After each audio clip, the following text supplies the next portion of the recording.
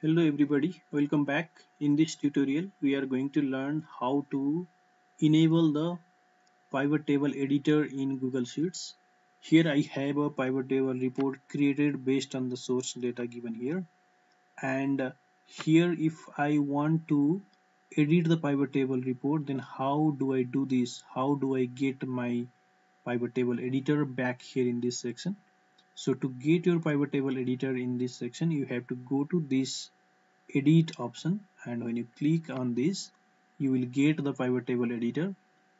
And here sometimes you may not see this button also. This happens when you click on this cross button and click on hide this control. In this case you will not be able to see the edit button as well.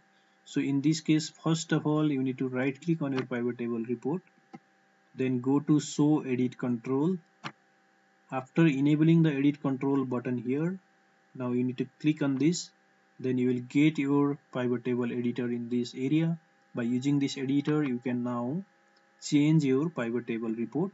And this was for today's video. Thanks for watching. We will again meet on next video.